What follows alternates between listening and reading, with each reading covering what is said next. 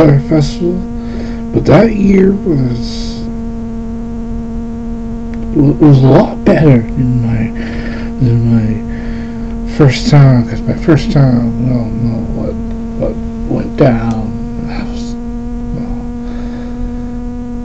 it was such a newbie, but 2013 Rock and Field was just a whole different.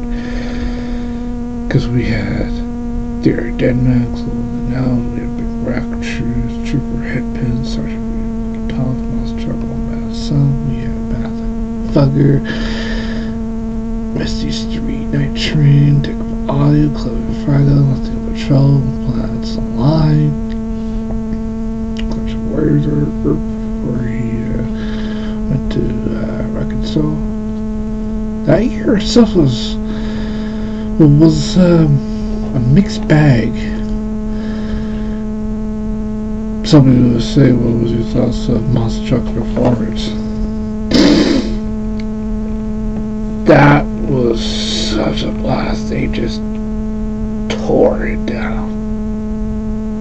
And I went to somebody that I know, I'm standing on deck watching everything. It's like, oh yeah, Monster Truck's playing, I'm gonna see him.